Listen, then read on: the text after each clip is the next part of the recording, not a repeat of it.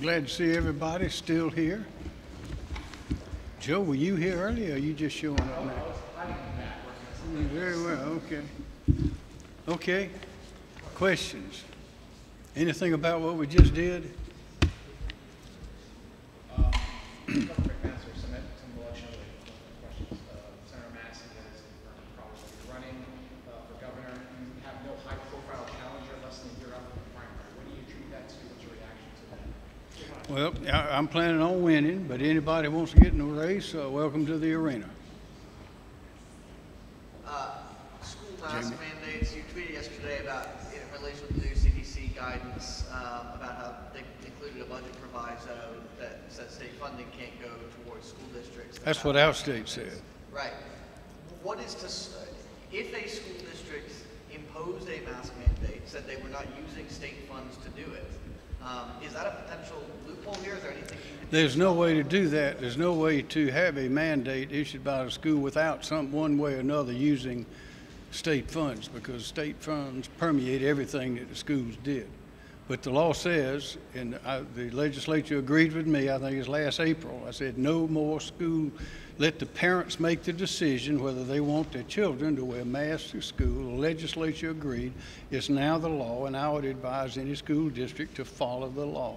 There have been some lawmakers who point out that some school districts have local funding. They are in error. Sorry? They are in error.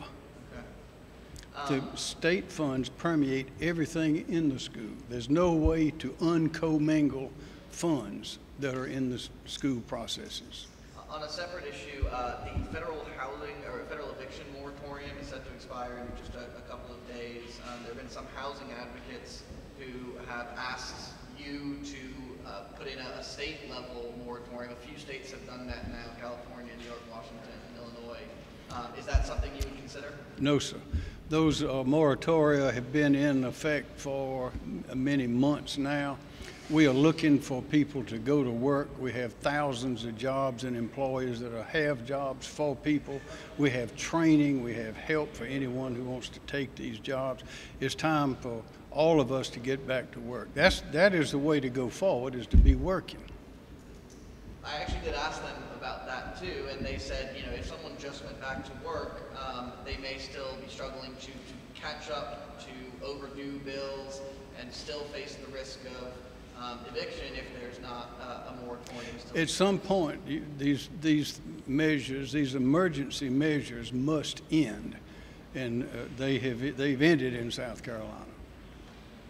Governor, you said that you trust South Carolinians to do the right thing, take personal responsibility when it comes to COVID, but the state has seen cases surge. Parts of the state are experiencing high transmission. DHEC says just not enough people are getting vaccinated at this point. So at what point does that trust just not become enough and a new approach is needed to get the state rid of this virus? I think that we have taken the correct approach to the virus. Our state business is growing compared to other states. We are booming. Many took more draconian methods. They went too far. I think we did it right, and by doing it right, we will continue to do it right, and that is to be sure that all of our people have access to the vaccines as well as to all the information that's available about the vaccines. Peggy and I took the vaccination, our children did. That's a decision for everyone to make, but we know this from what we see in the hospitals, that the vaccinated people are not coming into the hospital. So it is clear that the vaccine works. Then how do you still convince that large swath of the population who haven't gotten vaccinated? It's an individual choice, but as information comes in about variants, about what's happening in other states, all these sorts of things, it is a topic for discussion. But what we are doing as a state, we not require anybody to do that, but we will give them all the information and make it available, both the information and the vaccine available to them, easily available to them. Governor, with the new CDC guidelines that were released yesterday, do you plan yourself to be wearing a mask? No, sir. You won't? No, sir. I've had the virus and been vaccinated, so has Peggy. I do not plan to wear a mask. No, sir. Governor, you don't plan on trying to get other people or suggesting other people should be wearing masks? Didn't we just hear that question a minute ago? You want to hear it again? We're going to give see to it. Our state is taking the right course. We're not imposing government regulations, unnecessary ones, which were done in some other places. But we used common sense and relied on our institutions getting the information out, the correct information, and getting the vaccine itself and the vaccination locations out to them to make their decision. Governor, on the subject, not of COVID, but of the DJJ, how would you describe the state of the DJJ Broad River Road complex almost 2 months after the walkout?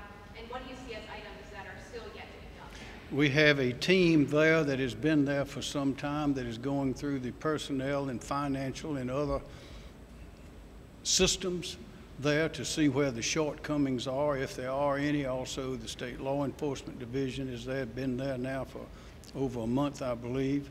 We're getting information back, and we are going to make substantial improvements if and anywhere those are necessary. Two more questions.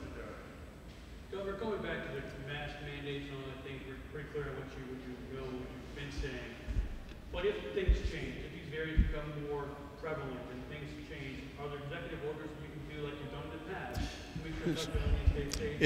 If we listen to the national press and some of the so-called experts in their dissemination of hysteria and hyperbole and exaggeration, everybody will be scared to death. I say do not listen to that. Listen to competent sources. Don't let the hysteria wave get you, but listen to competent sources and make your decision. Governor, based on just what you just said right there, CDC, DHEC, Superintendent Spearman today, urging people to wear masks, urging people to vaccinate. You're not concerned with sending mixed messages from the leadership of the state about this crisis? No, I don't think so. I think the people of the state have gotten the message loud and clear. As this is a decision for them to make, and the state has done exactly what it's supposed to do, and that is to give them the means to help and protect themselves. And it's almost impossible to get away from the information. There's so many competent sources that are producing it for the people of our state. But I think we've done the right thing. The one thing that some of the experts have done is fail to listen to the parents. You got to listen to the parents. The parents know their children. They know what's good for them. They know the school system. And a lot of our experts are not listening to parents. That's the magic word, is parents. Listen to the parents. Understand how they see it. And when you match that up with the information, with the accurate information, and discard all the hyperbole and hysteria that's being promoted around the country, then that's why South Carolina is doing very well.